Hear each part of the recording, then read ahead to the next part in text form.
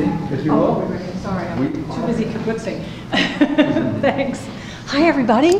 How are you doing? Good afternoon, everyone. It's great to see all of you here. Thanks for taking the time out of your very busy schedule at this particular part of the year to join us for the Student Financial Investment Fund report, which is always just a great event. I know it hasn't been a very good few weeks, but I know we're in for a good education this afternoon. I'd especially like to thank the members of our cabinet, Interim President Workman, who's here, and Acting Provost Cole, and Vice President Williams and Vice President Raiola, who are here. Of course, I'd like to thank Dr. Michael Melton, without whom none of this would be possible. So thank you, Michael, for all the hard work that you do. And Mama Doc, is that what they call you? Michael's lovely wife, Catherine. But most of all, I'd like to welcome back the alumni who are both here with us in the room, and those of you who are joining us via video link. We're always glad to have your participation, and without further ado, I'd like to turn it over to this very talented group of our finance students. All yours, Janetta. Good afternoon, everyone. My name is Janetta Griffin, and I am the Associate Director of the Center for Advanced Financial Education's Portfolio Management Program. On behalf of myself and our Director, Dr. Michael Melton, we would like to welcome you to this year's presentation of our CAFE's Student Investment Fund's performance. But before we begin, I would like the student fund managers to introduce themselves. I'm Joseph Beatrice. I'm Stan Pajora. I'm Matt Carano. Jason Trillo. I'm Sean Tatro. I'm Adam Famiglietti. Amanda Leopizzi. I'm Nick Yakimo. I'm Liam Cook. And I'm Randy Klein. Now, before we really get to the grit of this presentation, I would like to point out some key differences between this group of student fund managers and those of the past, like many of the alumni sitting in the audience or even watching live today. As Doc has always stressed, change is so critical for a program like this to remain current. We are always trying to incorporate new portfolio methodologies as well as trading techniques. But in addition to that, this group of student fund managers was selected to not only manage the fund for one semester, but two, during both the summer and the fall. This has proven to be quite fantastic, as you'll learn today. And as this group has had a longer holding period, they have also been able to understand many different aspects of the market with very different time periods. So, to give you a brief understanding of what this presentation is going to entail, it's going to be separated into two distinct sections. First, focusing on our CAFE Growth Fund. With that being said, we will be highlighting the experiential learning component of our CAFE program through all the different roles of the student fund manager. First, the analyst, then the trader, and the portfolio manager. In the role of analyst, you'll learn that Doc requires us on day one to do a thorough, top-down economic analysis. Therefore, we can understand all the international and domestic mechanisms that could potentially affect our market today. Secondly, in the role of trader, you'll totally see how active management is what differentiates our program from its peers, and using tools that are yet to be taught at the undergraduate level. And finally, in the role of portfolio manager, you'll see how our portfolio is constructed towards immediate growth, but also with ties to the idea of the preservation of wealth. We will then be shifting gears from our growth fund to our Gabelli Value Fund. Here, more of our passively managed fund until this semester. Our roles will be focused on our ideas of analyst. The student fund managers will be giving a brief introduction of some of our key holdings and the different techniques that we use to have the most optimal companies in our portfolio. And in addition to this, our economic assessment and sector weights will be showing a portfolio that has been constructed that many of you may want to keep in mind. Now, with that being said, I would like to introduce both Josette and Jason to start the discussion of our CAFE Growth Fund. As Janetta previously mentioned, upon entering the CAFE, on one of the first days we enter, we have to conduct a thorough top-down analysis. We go no further in this program until we have a clear understanding of economic indicators on a domestic and international level. This information lets us see not only where the economies are headed, but the markets as well. Diving deeper, we decide which sectors, industries, and in turn companies will benefit from the current economic and market conditions. Also, as we started in the summer, we see that a lot of the economic indicators pointed towards a continuation of the bull market that we have been experiencing over the course of the last 10 years. However, as the semester started, we noticed a few things begin to change. As the fall progressed, we noticed more concerning changes within these indicators. This is reflected in our change of stance from moderately bullish to moderately bearish. Using our top-down approach and active management style, we were able to get in front of this and see it happen before it happened in the market.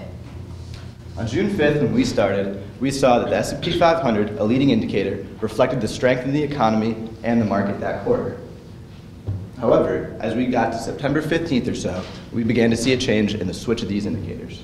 As the S&P started to slow in September, we saw a shift in these indices. As the Dow started to overtake the S&P, we started to watch the Dow start to consistently outperform. This reflected to us a shift in investors' value from growth to value. When you look at our current weightings, or our summer weightings reflected in light blue, our current weightings reflected in dark blue, and the weightings of the S&P 500, you can see how we have better positioned ourselves for the current economic and market conditions going forward. Our summer weights are reflected in how we felt in the summer on our bullish outlook. As you can see, we overweighted sectors that typically do well in times of economic expansion, such as consumer discretionary and information technology. As in the fall, we saw a bear market coming, we reverted back to market weight for these sectors. I would now like to introduce Abby and Amanda to talk about active management within our portfolio. To reinforce what was just discussed, the S&P is the leading of all leading indicators. After we saw the market pull back in February, we saw the S&P go on a long bull run until October, where the market corrected itself again as the bear took over. During this bull run, it was hard to decipher which companies were truly growth and which were value, as everything was so run up. In the following slide, we'll explain to you the October correction we experienced. Every year, the student fund managers prepare for a market correction. However, this was the first semester in a long time where we had to act on our preparations. We are always warned of the October witching hour, which is when the market has a tendency to pull back in the month of October due to options expiring in earnings season. In September, we became very weary, as we saw the more defensive sectors like consumer staples and utilities beginning to lead the market. We also saw the market to become less liquid. This is something we've been seeing since February, as investors are pulling their profits out and pulling their money out. From an economic standpoint, we believe that one of the main drivers behind this market correction was the increase in interest rates. As the Fed increases interest rates, this causes a ripple effect through the market and individual investors. What truly differentiates the CAFE program from any other program in the country is our ability to actively manage our growth fund. As we began to see the market pull back, we decided to use our hedging techniques by using leveraged ETFs. A leveraged ETF is an exchange-traded fund that mimics a market indice. This can be on the S&P 500, the Dow Jones, or NASDAQ. This is a bet for or against the market and can be double or triple leveraged for more gains. We bought into a 2-time leveraged bull and bear ETF in order to form the Kobayashi Maru. The Kobayashi Maru is reference to the Captain Kirk saying of the no-win scenario. On October 10th, we saw the market open up with high volatility but little movement. So this is when we performed the Kobayashi Maru, putting tight trailing stops on both the bull and the bear. We used tight trailing stops, that way we would be able to get out of the ETF that was not going in the direction of the market. At 2 p.m. on that day, we ended up stopping out of the bull ETF. As the market continued to go downward, we made gains and sold our bear ETF in order to get 3.5%, while our bull ETF only lost 0.5%. This represented a total gain of over 3%. Although we had a total gain of 3.10% on the Kobayashi Maru, it was only 4% of our growth fund. The slide behind me will show you the transactions we made over the 2 days, October 10th and October 11th. This is the definition of active management. On the morning of the 10th, we saw the market begin to pull back, and then we saw our holdings start to stop out as well. These were mostly consumer discretionary and tech holdings. Later in the day, we decided to perform our Kobayashi Maru strategy. At around 2 o'clock, we bought into a 2-time leveraged bear ETF of the NASDAQ and the Dow. The following day, the S&P opened up down and the student fund managers decided to sell off the entire growth fund and buy into the short position leverage ETFs. Before market closed on the 11th, we sold off these positions. Over these 2 days, on October 10th, our fund lost 2.8%, and on the 11th, we lost 0.81%. However, the S&P during this time lost 5.27%. After performing the Monte Carlo simulation, we learned that if we had kept our growth fund through the October correction, we would have lost 5.4%. However, using these leverage ETFs in the Kobayashi Maru, we saved our fund almost 2%. Now we would like to introduce Sean, Nick, and Josette to talk about the most widely used tool in active management. That would be technical analysis. With all the volatility we saw during our time in the cafe, technical analysis was especially useful. So we were lucky to not have just one, but two opportunities to learn about this tool. A significant benefit of being involved in the cafe program is our access to the vast network of alumni. Former Associate Director of the cafe, Michael Simeone, came in our classroom to expand our knowledge on technical analysis, which we learned over the summer. What a lot of you may not know is that most schools don't offer a class in technical analysis. So we are incredibly blessed to not only have the class over the summer, but to also be able to sit down with a chartered market technician and expand on our knowledge of some of these metrics, such as relative strength index, candlestick charts, adjusted moving averages, consolidations and breakouts, and many more. We use these new skills to help our timing when buying and selling these equities. A perfect example of us using this within our holdings was in the case of Domino's. Domino's was bought into our fund last March for approximately $230 a share. Over the summer, as we did with all of our inherited holdings, we reevaluated the company and found that it had more upside potential, so we chose to continue holding it. By September, we had made a 22% gain on the stock. Seeing such a large gain, we determined that the stock was overvalued and due for a correction. Looking at the technicals, we saw that it was on a clear uptrend, but heading towards its 50-day moving average. Looking deeper into the technicals, we also saw that its 14-day RSI was heading in overbought territory. Another technical indicator that we looked at was the MACD. This helps predict future price movements in the market.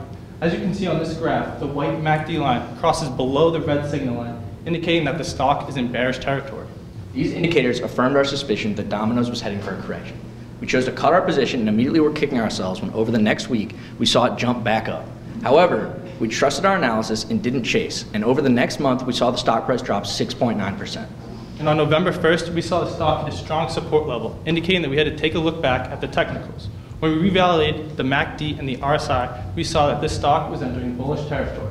We were also able to purchase this stock at a 7% discount when we previously sold it. After buying back in, we have already seen a positive HPY of 1.12%. This just hammers home the point of active management. We would like to now invite up Stan, Jason, and Liam to talk about immediate growth within active management. When seeking immediate gains, our active management strategy allows us the opportunity to play earnings. One example of this is NetApp.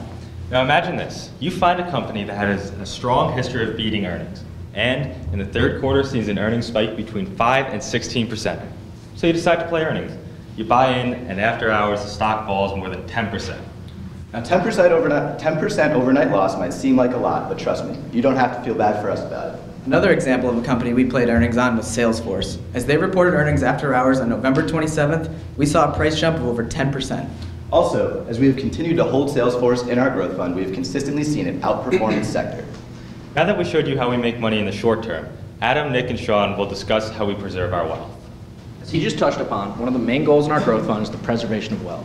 One of the ways we do this is through making sure our portfolio is well diversified. Behind me is a tool we use to achieve this goal called the correlation matrix. On the left, you can see our summer correlation, and on the right, you can see our fall correlation. The red indicates that we pick stocks that moved with each other. This is great on an up day in the market, but however, when the market is down, our portfolio got killed. But after reallocating in the fall, we chose stocks that moved negatively with each other, meaning they move in the opposite direction. This helps hedge against systematic risk. Also, our growth fund is now shifting more towards a blend objective in 2019. A perfect example of the importance of diversification was with NextEra Energy. This was the only company we chose to hold in our growth fund through the October correction after we sold the entire rest of the fund. We made this decision based on the assumption that utilities would be running on a down day in the market. As you can see, when we went to cash on October 11th, when we bought in October 31st, the market lost 0.61% during this time. In this time frame, you can see the utility sector ETF gaining 1.28%. Meanwhile, our holding of NEE outperformed them both, returning over 2%. And this, ladies and gentlemen, is preserving wealth. Now, we would like to show you how this active management has helped our performance. But let's remember, not only have we had this semester to perform our different techniques in managing our growth fund, but 2 different holding periods, both the summer and the fall. Therefore, we will be reporting that performance the same way. In the summer performance, our growth fund outperformed the S&P by 1% on a raw return basis. You can see that we outperformed while taking on the same risk of the market. Like industry, we try to focus on risk-adjusted performance. This is represented here by alpha. As you can see, our alpha is 1.59%, showing that we outperformed on a risk-adjusted basis by that amount during this time period. However, growth in the fall was a bit of a different story, considering that we were moving from a bullish market to a more bearish market. Thank goodness we actually managed our fund as we reallocated our weights into October 31st. On the graph behind me, you can see that our growth fund was able to outperform most of our competitors on a raw basis. But unfortunately, on a risk-adjusted basis, we did underperform the market with an alpha of 0.28%. Now it is time to show you the optimal portfolio. As you can see here, over the summer, the value fund outperformed on a raw adjusted basis and a risk-adjusted basis, represented by the alpha of 1.013%. Now moving into the fall, we actually had a negative return, but we lost less than the market. This is reflected by our increase in alpha to 1.42%. Now, again, let's look at our holding period between June 5th to December 4th. Our value fund continued to outperform all of our competitors on a raw basis, and therefore, the S&P was also beat, with our risk-adjusted performance to be 2.72%. Now obviously, since growth and value are two totally different objectives, our weights in these funds are going to be different as well. And since we changed our outlook from the summer to the fall, we have all those weightings up here for you. The light blue represents our weights in the summer in our value fund, the dark blue are weights now, and the gray are the current S&P weights. You can see that we reduced our weight in the technology sector due to the fact that we saw the rapid rise of the average PE in that sector and we deemed it overvalued. On the other hand, we increased the weight in the utility sector because we saw it as a hedge against a day in the down market. Another sector we changed our outlook on was consumer discretionary. We were originally overweight in the summer, and we brought this down to market weight in the fall based on our bearish outlook on the retail industry, which is such a large part of the sector. We'd now like to talk a bit about the individual holdings within our sectors in the value fund. Whoa. Before we talk about our holdings, let's talk about our strategy. When establishing our fund, we set out to follow the principles of value investing. With this, we set a 3 to 5 year time horizon. We stressed the importance of looking at the fundamentals, as we thought it was more important to buy the company, and not the stock. We had a great example with our holding JP Morgan as we due to our holding JP Morgan as CEO Jamie Dimon's great leadership abilities and well-experienced board directors. Other than being extremely good looking, one thing that we love about Jamie Dimon is his ability to go against the herd. This is important in life as well as it is in value investing. Herding is referred to as short-term movements that are based on things like behavioral news in the market, and we don't pay attention to this with a long-term outlook kept in mind. We rather focus on what the company is doing on the inside and where their outlook going forward will project them. We'd now like to bring up Nick, Josette, and Sean to talk about consumer discretionary and consumer staples. As Nick mentioned before, a sector that we saw a large shift in from summer to fall was consumer discretionary. While we watched one of our holdings, Lululemon, rally throughout the summer almost 28%, while this was fun, we saw a huge shift in the fall. As we started to see them consistently underperform, we knew we had to cut our position and move towards safer holdings. While it was great watching Lululemon rise in the summer, they did fall in the fall. McDonald's during this time frame gained almost 13% during this time. This shows a shift more towards value companies rather than growth companies, and even a contraction in the business cycle. Two companies that we felt fit this objective were Garmin and McDonald's. Now, when a lot of people hear Garmin, they think about GPS devices. And while they still make this, they've actually expanded their business model a lot. A large focus is now on fitness watches, and their watches are actually considered the professional product in that market. They also have marine, aviation, and outdoor segments. These diversified revenue streams lead us to believe that they will be able to avoid cyclical risk. On top of that, they pay a high dividend and push a premium product, as I mentioned, with a customer base that's willing to pay up even in a down economy. McDonald's also protects us from systematic risk using their cheap products. As consumer sentiment decreases, the amount of disposable income people have to spend decreases with it. This pushes consumer towards cheaper things like McDonald's. Our confidence in these holdings is reflected in our decision to market weight this rather than underweight it in our value fund. What initially drew us to McDonald's was the fact that it was beaten up. This caused the potential for a high upside ratio. During this time, we saw the stock in the consolidation zone, while their operating cash flows were increasing quarter over quarter with a consistent stagnant rise. Because of this, we knew the stock was due for a breakout. When we saw them hit their floor in September, we knew it was time to buy in. After watching them rise almost 14%, we knew we were correct in our analysis. As Josette previously mentioned, the main thing that drew us to McDonald's was our outlook that they would be able to perform in a down economy. However, we also have a very positive outlook on their ability to expand and improve on their business model moving into the future. For example, the company is now improving their technology advances by using these self-ordering kiosks. Customers can skip the line and use these digital platforms or the McDonald's application. They've also partnered up with Uber Eats to be able to deliver food to your doorstep.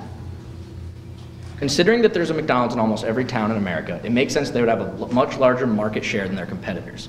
This to us reflects their focus on consumer loyalty and brand recognition. We would now like to talk a little bit about the consumer staples sector. Looking at Stovall's sector rotation, we could very well be entering an early contractionary period. This tells us that investors are going to start moving their money to things like utilities and, of course, consumer staples. Historically, consumer staples has done very well during this time. After all, everyone is going to need the necessities that Procter & Gamble provides, such as paper towels, tissues, dish detergent, laundry detergent, toothpaste. I mean, Mom, I hope you brushed your teeth this morning. While we may not see something as drastic as a market crash or recession, we do expect to see some sort of economic slowdown going into 2019. Because of this, we decided to focus on holdings that we thought would perform well under these conditions. He already mentioned Procter & Gamble. The other company that we felt fit this objective was Costco. As many of you already may know, the market took a big hit on Tuesday, with the S&P and Dow both down 3%, indicated by this red line. Our value holding, Procter & Gamble, stayed flat during this time frame, only losing 1 bip. One of the things we look at, especially with value investing, is institutional holdings. Behind me is Vanguard, a very credible institution, and this chart shows that they've been increasing their position in Costco year over year for some time. We'd like to specify that this does not mean we're following the herd, rather it's one of many metrics we look at that supports our outlook on this company. We also see that Costco's short ratio is decreasing year over year. This just tells us that less investors are shorting the stock and more investors have confidence in this company. We'd now like to invite up Adam and Liam to talk about the industrial sector. So we decided to overweight the industrial sector because we have noticed a shift to more defensive sectors. Currently in our value fund, we hold three companies, General Dynamics, Waste Management, and Ingersoll Rand. We chose these companies because we have a bullish outlook on the industrial sector moving into 2019. The first reason would be the defense budget. 2019 is expected to have the largest U.S. defense budget at over $950 billion. General Dynamics is a government contractor, so they would serve well in this. A lot of corporations are working to reduce their carbon footprint. All three of our holdings are actively working to make their products and services more efficient. This not only improves public perception of the company, but creates a far superior product, and companies that don't do this will be left behind. Finally, trade and tariffs remain a headwind for this industry. However, with the majority of revenue for these three companies coming from the United States, we're able to limit the downside to tariff uncertainty. We have a 3% holding of General Dynamics in our fund, and we absolutely love this company. Here's a few reasons why. First, they have a strong board of directors that's comprised of retired generals and Army commanders. They also have a former senior vice president of the Boeing Company, one of their competitors. General Dynamics also succeeds through mergers and acquisition. Their acquisition of CSRA allows them to enhance their technological capabilities, and their acquisition of FWW allows them to enhance their services worldwide. Finally, their diverse revenue streams allows them not to be overexposed in one segment of their business. They also continue to innovate and generate continuous revenues from these streams by updating to market trends. But some of you may think that because General Dynamics has outperformed the industry in the past month, that this is the end. Well, you're wrong. General Dynamics has an average price target of over $220. This is an upside of over 26% to this aerospace and defense pioneer. Now I'd like to bring up Stan, Strollo, and Matt to discuss financials. We are bullish on the financial sector as we decide to overweight it in our value fund. Our four holdings included Chubb, Raymond James, JP Morgan, Discover Financial Services. One of the biggest drivers for the financial sector is and will be interest rates. Despite the Fed expecting to slow down future rate hikes, any additional rate hikes would help boost margins in an already profitable sector. Another driver is regulations. Under the current administration, we've seen a rollback in regulations such as Dodd-Frank. Even if this rollback does not continue moving forward, we're currently in a more regulatory-friendly environment than we were before. Also, when we look back to the theory of sector rotation that was previously mentioned, we said that we were currently experiencing a contraction. Financials generally benefits towards the end of a contraction, so we are comfortable with our long-term outlook of being bullish on the sector. The first of two holdings we'd like to present to you is Chubb Limited. The thing that stood out to us about this company is that they're the world leader in providing insurance. Chubb displayed great fundamentals compared to its competition. It had a lower price to book, lower PEG ratio, and better margins than its competitors. This made us believe the stock was undervalued and at its current price. In addition to its undervaluation, we also love the fact that Chubb has been able to consistently increase their dividend over the time frame of 25 years. Chubb was also well diversified through their geographic and product segments around the world. We really emphasize its diversification in our value fund as it helps companies hedge against risk. This is very important for Chubb, who deals with property and casualty insurance, as natural disasters happen all the time and in very concentrated areas. Chubb operates in 4 main geographic segments: North America, Latin America, Asia, and Europe. By operating in these 4 segments, it allows them to diversify away from the risk that any one market poses. In addition to Chubb's global diversification, their product segments were well diversified, as most of their revenue came from North America commercial and personal PNC. The next holding we'd like to present is Discover Financial Services. Despite the beating it took Tuesday, we're very confident in this holding moving forward. Discover has crazy swings as it has a higher standard deviation and higher beta. To re-emphasize our value outlook, we would like to look towards things not like Discover's price drop on Tuesday, but rather things like the fact that the year-over-year revenues have been steadily increasing at an increasing rate since 2011. Also, when we look to a chart reflecting our projected time holding period of around 3 to 5 years, we can see that since this company bottomed in 2016, they've moved within a steady trend channel upward. They are currently lying on the bottom of this trend channel again and around their 52-week low, and we anticipate this company to recover strong as it has done in the past. Looking at some key fundamentals, we can see that Discover trades at a low price relative to its earnings. It has a current PE of under 8 and boasts the best EBITDA margins in its industry.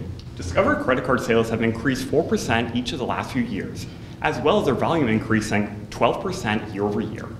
Another one of the benefits of being in the CAFE program is our access to the resources that we do have. When looking at things like ValueLine.com and Zacks Investment Research, we can see that other analysts can reaffirm our confidence in Discover as a value holding.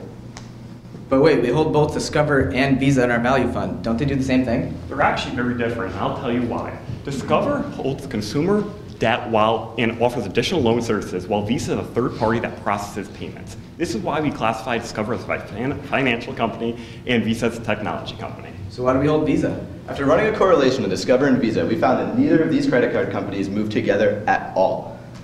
Considering that they're both very strong holdings and good at what they do, we see them both as optimal fits for our value fund. Well, does every Visa card come with a picture of Doc on it? I don't know, I don't think so. I'd now like to welcome Amanda to help me discuss the technology sector. Moving into a riskier sector, we'd like to talk to you about tech, which has taken us on a very wild ride this semester. Within this volatile sector, we wanted to find value-like companies that we would feel comfortable holding over the next 3 to 5 years in our portfolio in case of an uncertain market. We feel we have 4 holdings well equipped to navigate current market conditions. These include Microsoft, Cognizant, Visa, and Cisco. Moving forward in the tech sector, we decided to underweight it in value due to its volatility. However, we see continued strong growth, and we think prices have come down since the October correction. Microsoft is one of our top tech holdings. This is due to their diversified product mix as well as their leadership in their cloud computing platform. Recently, they switched over to more subscription-based sales. This has allowed their revenue to become more stable and more recurring. As you can see, over the last few years, Microsoft has a steady increase in their revenue. In 2014, Microsoft decided to change its business model from a more hardware focus to a more software focus, including their cloud computing and their more personal computing. If you look at their operating cash flows, you can see that in 2014, it changed from a more cyclical cycle to a more constant growth year over year. Our 3 to 5 year outlook on Microsoft is very strong due to our expectations for them to continue leading in their cloud platform, as well as continue stable with their growth segments, such as continue growth on their stable segments such as Office 365 and their game computing. Another thing we love about Microsoft moving forward is their leadership. Just as we discussed before with Jamie Dimon at JP Morgan, Satya Nadella has totally transformed the company. Moving them from hardware to software and transferring over to subscription-based sales, we see the company entering a long-term uptrend. Another holding we'd like to briefly touch upon is Cognizant. Cognizant is basically the IT people for corporate clients. Behind me, you can see a graph of Cognizant's last 8 earnings reports and where they beat each time. In fact, they haven't missed a single earnings since 2008, which is pretty impressive. An emphasis on earnings is something we place with our value holdings, as this allows them to navigate a volatile time. Next, I would like to introduce Abby to come and talk to me with me about healthcare. On the other hand, healthcare is a much safer sector that we've decided to overweight. We have 4 holdings, which include Medtronic, Johnson & Johnson, United Health Group, and Quest Diagnostics. Although 3 of these holdings do fall under the same main industry, they all do very different things. Medtronic is a medical device and equipment company. where Johnson & Johnson, who also has a medical device segment, has 2 other segments in pharma and personal products. Then we also hold UNH, which is basically the largest provider of health insurance in the sector, as well as Quest, who is a diagnostic lab testing company outside of the hospital realm. We are bullish on this sector for 3 reasons. The first one being that the healthcare sector has historically outperformed other sectors in times of higher interest rates. Also, previously mentioned, we believe that we are heading into a more of a contractionary period, and this is where we see investors flee to this sector for safety. We are also seeing that the baby boomer generation is aging. Therefore, we might see an increased demand in healthcare as these patients will need care. Medtronic is one of our largest holdings and best holdings in the healthcare sector due to their diversified revenue segments and strong fundamentals. 2 of their largest segments are cardiology and surgical solutions. Medtronic is also working on the advancement of their technologies and global outreach to 8 countries such as China and India with underdeveloped healthcare systems. Behind me, you can see how Medtronic outperforms its 2 competitors, Boston Scientific and Abbott, on every fundamental basis. When looking at their price to earnings ratio, you can see that Medtronic significantly outperforms their 2 competitors. You can see that for every $25 you invest, you'll get $1 back in earnings. However, for the other 2 companies, you'd have to invest $36 or $39 to get that same dollar in return. This is expected to decrease in the future. Besides being a great value, Medtronic is also more liquid, less leverage, and more profitable than Boston Scientific and Abbott. As well, you can see that their beta and standard deviation are significantly lower than their 2 competitors. This means that they're taking on less total risk and also less company-specific risk, which is beneficial in an uncertain market. Our 3 to 5 year outlook for Medtronic remains strong due to their acquisition of Maser Technologies and their Global Excellence Program, which is looking to expand their sites worldwide. Along with this, they are also trying to cut costs by improving their supply chain infrastructure to increase margins. Another holding we like to briefly touch upon is Johnson & Johnson, due to their tendencies to outperform in a down market. What keeps this company afloat on down days are its personal care staple products that we all use, like Benadryl, Band-Aid, and Neutrogena. As you can see, on Tuesday, when the market was down over 3%, Johnson & Johnson was barely negative, losing only 12 bips. This means that it proves that it's stable in this kind of market. Next, we would like to introduce Adam and Liam to talk about materials. Air Products and Chemicals is our only materials holding, and so far it has made us more than 7%. Due to positive guidance on this sector, we've decided to overweight it for a few reasons. The first reason being global trade and tariffs. Global trade and tariffs can swing this sector in either direction. However, APD is positioned with 55% of its business coming from North America. The other large segment stems from Europe, thus limiting global exposure. We've also seen an increase in demand in Latin America. Air Products and Chemicals has begun to capitalize on this by taking a 67% acquisition stake in a Chilean industrial gas company. Finally, in recent news, we've all seen large fluctuations in commodities such as liquid natural gas and crude oil. APD has minimal exposure to liquid natural gas, so they will not be as affected to the price changes as their competitors who have larger stakes in this commodity. As you can see, Air Products and Chemicals has begun to increase their gross profit margin year over year. They do this in a couple of ways. First, they've removed their materials technology segment from their business so they have more money to focus on their already profitable industrial gases segment. Also, they're in the middle of a $600 million cost savings effort. They work with this in order to become the most diverse and the most efficient materials company in the whole sector. When you look at their competitor, Dow DuPont, they have decreasing gross profit margins year over year. Now, Abby and Josette will discuss the new communication services sector. On September 28th, the S&P created a new sector, communication services. This took the old telecom sector and brought in companies from consumer discretionary and technology. Although we expected some volatility in news about this new sector, we actually didn't hear much. The next slide will introduce you to our communication services holdings. Our 2 holdings are AT&T and Disney. AT&T falls under the telecom industry, while Disney's in media and entertainment. We remain bearish on the sector for 3 reasons. We are bearish on this sector because of the high expenses, high competition, and an already highly saturated market. Because of this, we see less growth for this sector in the future. We fell in love with Disney as they're expanding their film and entertainment segments with new movies such as Incredibles 2 and the Star Wars series. Disney's also able to build their media empire using Fox 21st Century assets with their new streaming service, Disney+. With the expansion of their parks and resorts through higher ticket prices and global expansion, and their ESPN Plus reaching over 1 million subscribers since April, and the newly acquired UFC rights, we believe that this will drive Disney in the future. Although we are bearish on this sector as a whole, we have faith in our holding Disney. Their large cash outflows for investing activities will support their parks and new streaming service Disney Plus. Because of this, we have faith in Disney's future earnings. We would now like to introduce you to the energy sector analysts. When looking at the energy sector, you can see that we are slightly overweight.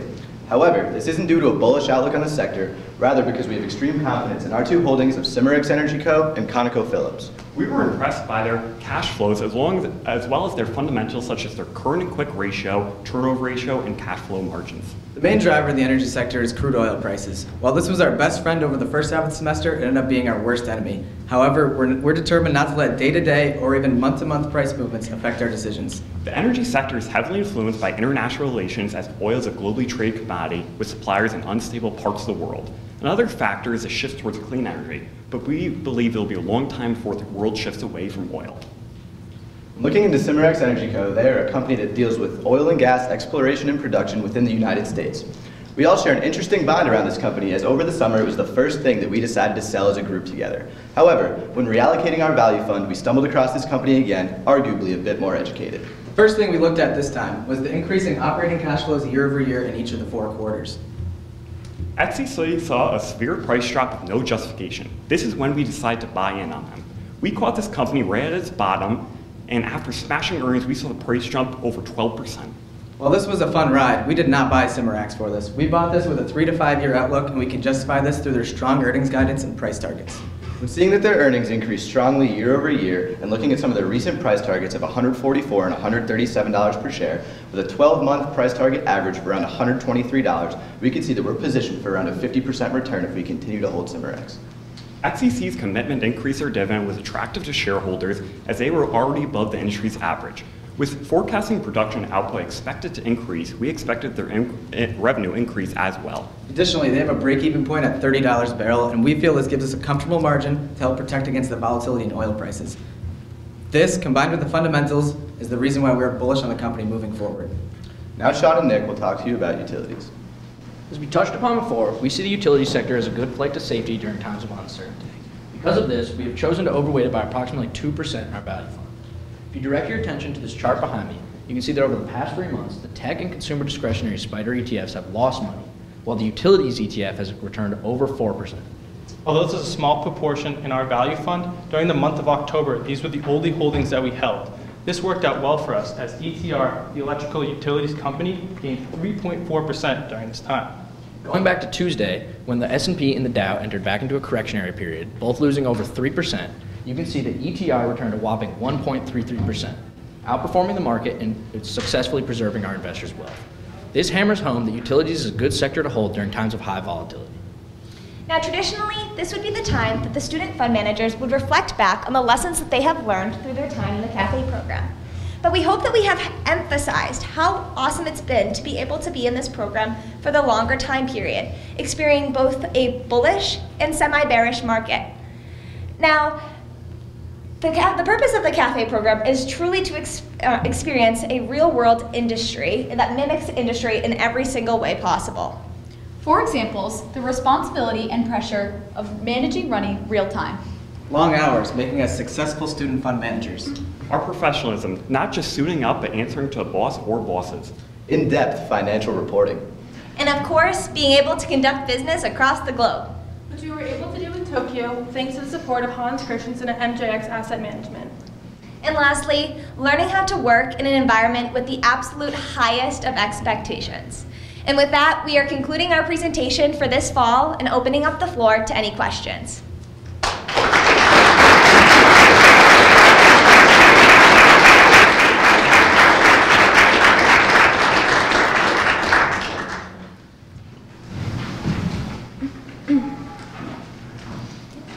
Well, one of the best I've seen, certainly the most entertaining. You mentioned that you started using ETFs to hedge your positions. Can you elaborate on that? Yeah, so during the market correction, we use leverage ETFs. It took us some time to decide what we wanted to do if we were to experience a market correction, whether we wanted to go to cash or we wanted to hold onto our growth fund and just take the beating. So as a group, we decided to use leveraged ETFs. Everyone was doing it during the market correction. The market was going down, and we decided to play the market and really regain our alpha that we lost in the spring. Yeah, like Abby was saying, we want to gain alpha back as most people were in cash, and we want to do an active management approach by buying these bear ETFs. So to add on that, so you day traded both the short leverage ETF and the long leverage ETF. Yeah, so we did that. That's called the Kobayashi Maru. So we weren't sure which way the market was going to go. So instead of just losing money, we used both bear and bull. That way, whatever direction the market went in, we would make money on that side and stop out of the ETF that wasn't in the direction of the market. An option. An option. So I have a question from Mr. Jason Morton, who's part of the advisory board. He texted it in to me, watched it live. And his question is how and why you determine your benchmark as the S&P 500 for the growth portfolio instead of an index that has a growth objective. So during the semester, we actually had different discussions with this entire idea of always using the S&P as our benchmark. And we did discuss the idea of having this blended benchmark using ETFs in relation to the weights that we were putting on the sectors. We did use those as comparisons for a lot of the times that we saw the market being pulled down, or maybe when we were underperforming both the S&P or the Dow, and we were a bit uncertain about our portfolios. And it just led us to confirm that even though we might have these weights and they might be different from the S&P, we were still performing the way that we should be. You mentioned Tuesday a number of times. Can you talk about what caused the market to fall on Tuesday and how insulated the portfolio and why the portfolio is insulated now from any potential flare-ups in the future? So October is generally a volatile time of the year. We've seen a lot of market corrections and crashes start in the month of October. Moving forward, our value fund has a very low beta. We've overweighted sectors like consumer staples. Moving forward, if the market were to continue to fall down, we're very well equipped to produce positive alpha in that time. Yeah, I was just going to go based on what he said. We reallocate our weights around the end of October, so we were prepared for this economy to slow down, so Tuesday wasn't a shock to us. And we do think that Tuesday was a bit of a rebound from the behavioral news where we saw the S&P rally earlier in last week or so. I have another question from Ms. Molly Patrone, who is who's also part of the CAFE program. She asks, how do you think that utilities will fare in this increasing interest rate market? Well, I don't know about the entire sector, but we think that our holdings will do pretty well. Going back to the entire sector, as we saw throughout October, we were looking at it a lot, and a lot of times when everything's down, people are throwing money into utilities. We went for electric over water or oil because it's supposed to be not that cold of a winter and we don't think people are going to need heating as much. So we tried to pick the industry that we think is the safest. We don't really think it's going to be affected by interest rates nearly as much as something like financials or the other sectors. So we think it's a really good hedge in times of uncertainty. And as many of you probably know, utilities is a heavily subsidized sector, so the government's not going to let a lot of these companies fall too far. The word you used once or twice come on mind a lot these days: tariffs, trade. And I'm just curious, maybe because of the comments I just dwelled too much on it, but how did all the movement toward trade wars and uncertainty, how did that impact, just reflections on how that impacted your discussions about the portfolio? Well, so one thing to keep in mind about tariffs and trade is we've had that for years and years. It's not something that's new. We have a president now that just likes to talk about it a lot more and get everyone wild up about it when he's talking about China and other different nations. But especially with our value portfolio, we need to keep in mind that these are only short-term news snippets that are coming out that cause people to really move. And a lot of our holdings are positioned well to negate any of the tariff risks that we might see in the future. Yeah, in the next couple of years, we don't really know what's going to happen to tariffs, so we don't feel that there's any sense in speculating on it. Our value fund has a 3 to 5 year outlook, so it's anyone's guess where tariffs go, but we're properly diversified away so that we're not overly exposed to it. I have a question from Ms. Carla Puccini on the advisory board. She asks, given the market condition over the past 2 months, what part of the daily active management did you find most challenging? I think it would be technical analysis, because we are one of the groups that use technical analysis the most out of any cafe group probably, besides like around 2008, because when that correction was going on, we had to find support lines and resistance lines in order to know when to buy back in the right opportunity there. I would say like also ignoring behavioral news. Like for our value fund, we have a 3 to 5 year outlook, so seeing things change and react to the news every day, it's sometimes hard to stick to our objective and remember that we're not listening to other people's opinions when we have a 3 to 5 year outlook.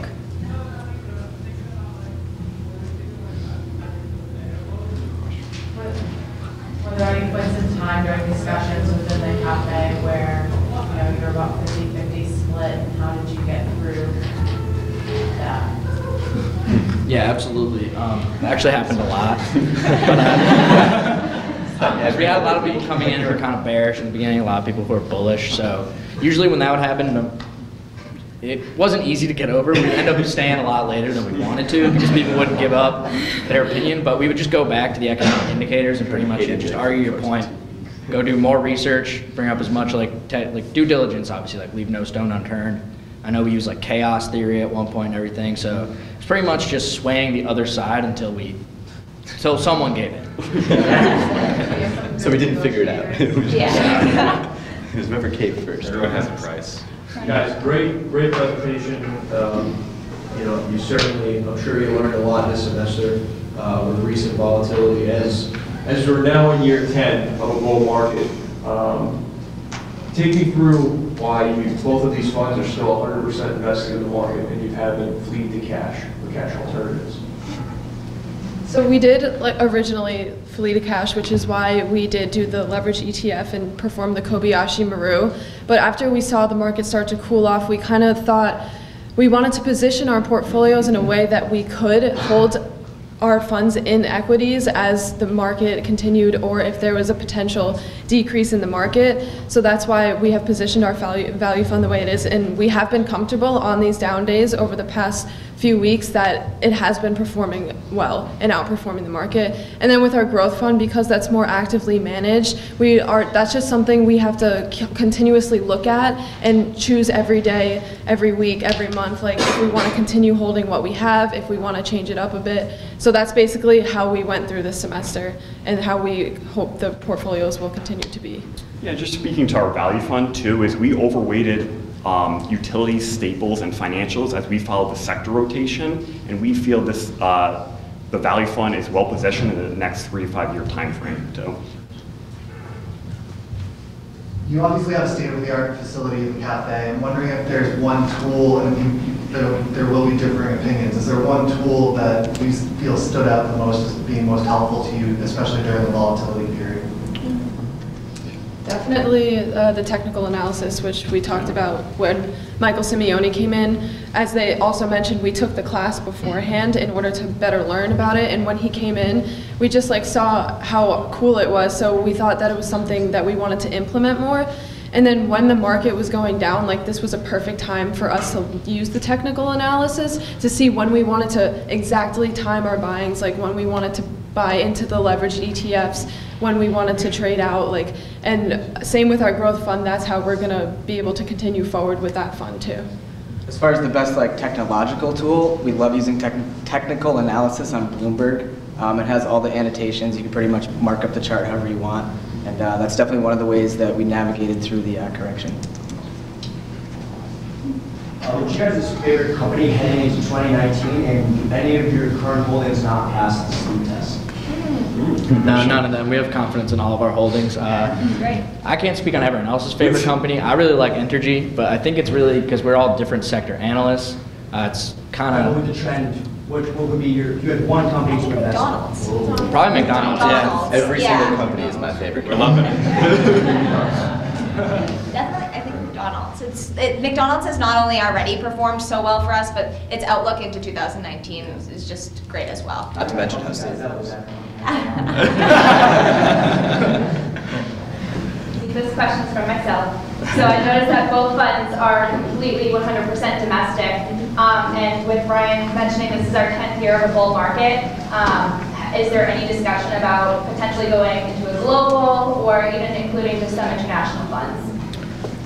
I think next semester, after being all domestic this semester, they're looking more towards global markets. After we did our top-down analysis, we didn't think it was profitable to go into the foreign markets, but I think that's going to change in January. We've also seen a lot of the foreign markets kind of suffering from the same things that we are right now in terms of like behavioral news and what's dragging it down with slowing economies. So we didn't really see an advantage when looking into foreign markets in the first place. It was also harder to find some of the information on companies within foreign markets, but I mean, that's another story. That's what you know, right? Exactly. Yeah. Well, before we all join together in giving these very talented and hardworking students a big hand for all of their work in the summer and now, I'd like to extend one more special, or a set of special thank yous to people who are not here with us today. Hans Christensen has already been mentioned of MJX Securities. He has been a great supporter of the CAFE program for a number of years and has made possible the international travel that is such a unique characteristic of this program. And I'd also like to thank Mario Gabelli, who has been a longtime supporter, of course, of our school and certainly of the CAFE program, and helping out along the way with lots of different things that have been seen and unseen. So I'd like to thank both of them, even though they're not here. They may be watching. If they are, hello and thanks to both of you. And please join me in giving a big hand to these great students.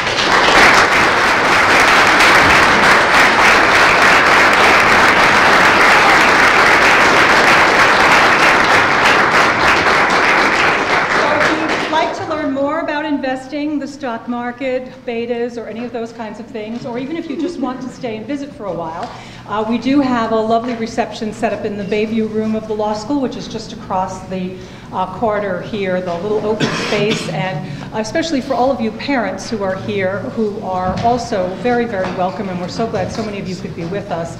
We'd love for you to stay and join in a conversation, and everybody is welcome, so please join us. It will be open for the next hour or so. We'd love to see all of you there. And last but not least, happy holidays to everyone, and good luck on exams. Yeah.